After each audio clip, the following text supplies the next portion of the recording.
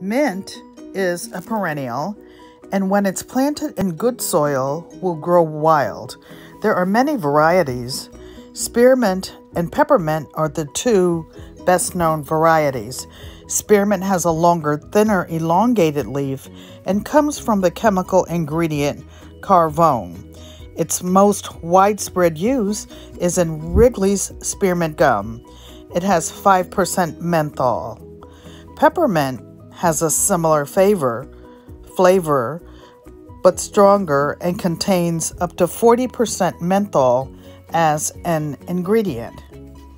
Peppermint oil is applied to the skin for problems like headache, muscle aches, joint pain, and itching. Often used in aromatherapy for treating coughs, colds, pain reduction, and for reducing stress.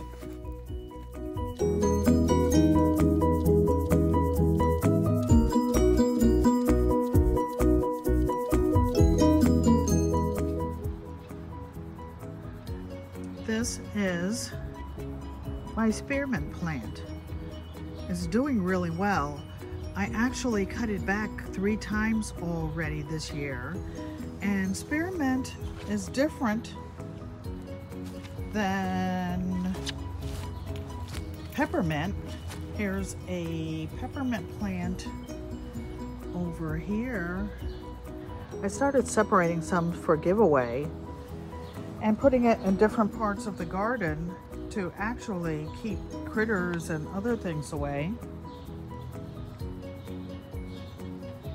We had a good rain yesterday. All the marigolds are doing well. My kale, my giant red mustards are in the big blue pot over there. The triangular pots are mostly empty, waiting for me to separate all of the greens. So all these are tomatoes.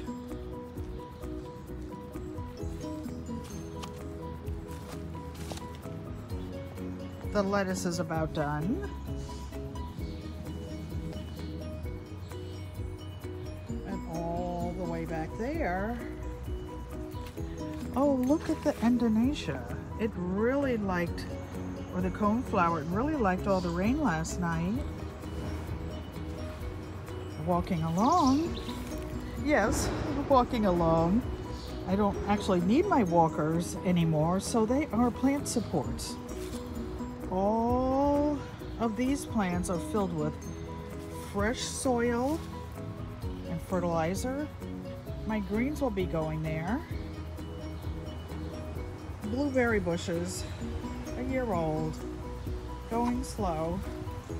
And then all of this new real estate ready for plants, thanks to one of my friends stopping by.